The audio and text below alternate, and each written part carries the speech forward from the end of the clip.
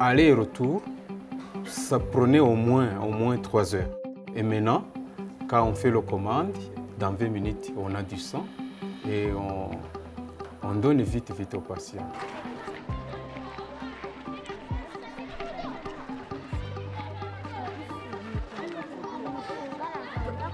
Nakoze impanuka moto yarangonze aho nagize ikibazo nyine cy'impanuka ubu ngiye aho nyigiriye impanuka nta byatinze kuko igihe amaraso nayakeneye nabonye ari cyo gihe nahise nyabonera nta kibazo nigeze ngira cyo kuba natinda kuyabona n'ubutabazi bukomeye ngiye sinabasha no kubona ukuntu mbivuga ni ibitangaza ni nka bya bindi hari Yesu yakoraga kera.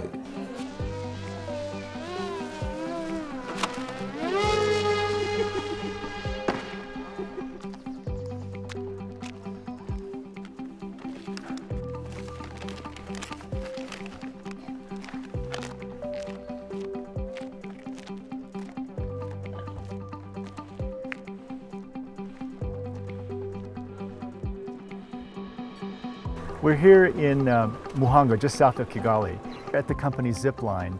That is one of the great innovative companies that build autonomous vehicles.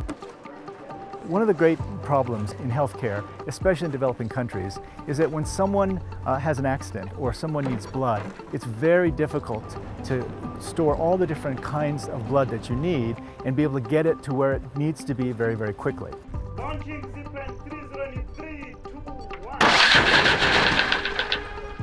And so the first part of this project is to take very specific kinds of blood and get them to any hospital in Rwanda in 17 minutes or less.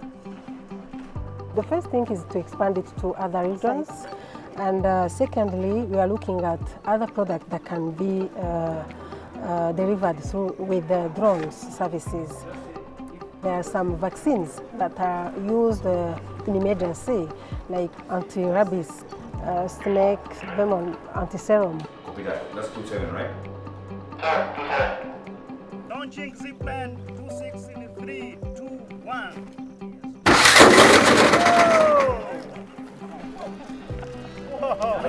The great lesson from this truly impressive innovation is that it was the Rwandan government and Zipline together that came up with this particular system.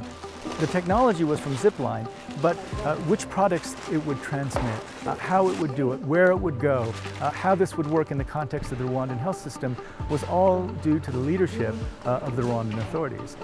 If we can find ways in which technology enables the empathy workforce, the health workers, the education workers, and the child care specialists, those who take care of older people, if we can do that, then we might just be able to get out ahead of the wave of technology that we fear is going to lead to huge job losses. There's no such thing as technology in and of itself. There are lots of interesting technologies in the world. What we've got to do now is to bring the technologies to countries like Rwanda and figure out how to make these things work on behalf of the poorest people. Now we can